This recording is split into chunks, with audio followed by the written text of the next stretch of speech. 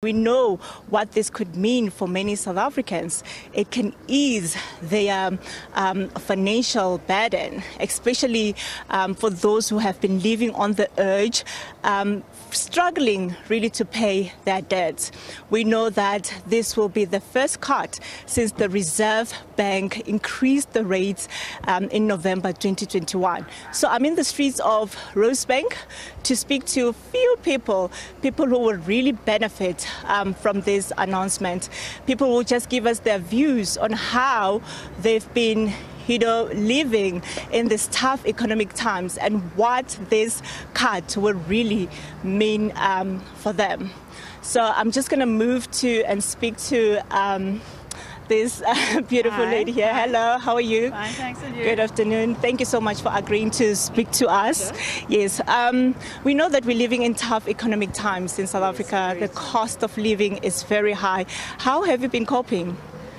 It's been a struggle. It's been horrible paying for food. I think the food is outrageously expensive, and I think that an interest rate cut will really benefit the whole country, especially people who are in debt.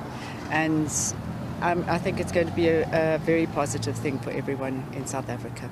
Yes, obviously a cut in interest rates will mean that there'll be reduced monthly car installments and even bonds. Yes. So what's your take on that? I think everyone's going to be happy. I really do think that. I mean, I know a lot of people don't have car payments and things like that, and I worry more about people like that who don't have, stuff like that with the debt with the banks.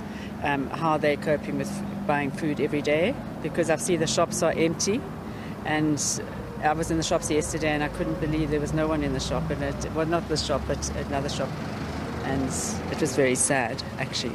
So let's hope it's going to be joyful news for everyone and make uplift the country again. Okay, and then for you, I just want to ask you, talk to you personally. Is there anything that you're paying for, or are you going to personally benefit from this announcement? I have a small debt, so it won't really impact me. But I only have one small debt, and I'm at that age now. So but it will benefit me. Yes. Okay. All right. Thank you so much. I really appreciate your time. It's a pleasure. Okay.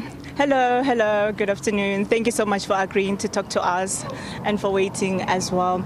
So tell me, the Reserve Bank governor might announce a cut in interest rate this afternoon. How is that going to benefit you? As a youngster, it's an excitement, because right now I'm only paying for my car, and of course I'm planning to have a property of my own, so that means at least I can be able to afford my lifestyle and also afford property. So honestly, it's a yay moment for us youngsters. Yeah. That's actually true. So tell me, you say you are currently paying for your vehicle. Since maybe for the past 3 years, has your car monthly installments, have they gone up? Honestly speaking, of course, when you're going to start investing in such, you prepare a certain amount aside, It's always good to budget. So for me, of course, I've prepared a certain amount. I don't exactly chase much, but what I know is that at least for my future debts or future investments, now I know this money I'll be saving up, and there's money I can also have for more entertainment. That's actually wonderful. So I just want to know, so obviously you're saying as a youngster you're looking forward to this announcement. Have you ever maybe tried to apply for a bond, a house loan? Not yet. Yeah, I've just been browsing around Property 24 for now. But also, you do see how much are you expected to pay monthly. So I'm guessing that for all the luxury places that we yearn for, we are able to afford better now. And yeah, there's not much I can say, but I just know that at least our budgeting lifestyle is going to be better, and we're going to be able to afford a lot of things than before. Okay, with things being very expensive now, how have you been coping financially? You have to budget. The truth is you have to budget, and I'm a lover of things, and I also have a business, so there's also one thing that I've been coping with. I have a 9 to 5, and also have a side hustle on the side, so that's how I have been coping. So I'm hoping that maybe I won't have to work too much on my side hustle and depend on my 9 to 5.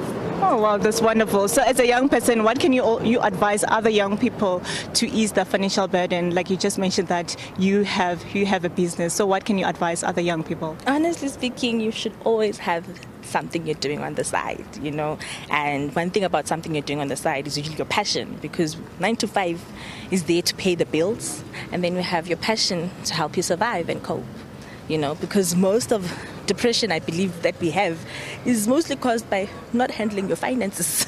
So it is important to be able to handle your finances. Of course, when I say handling your finances, to be able to acquire or make enough money for you to survive and entertain yourself, because you can't always be paying bills and expenses. It's important to have leisure time.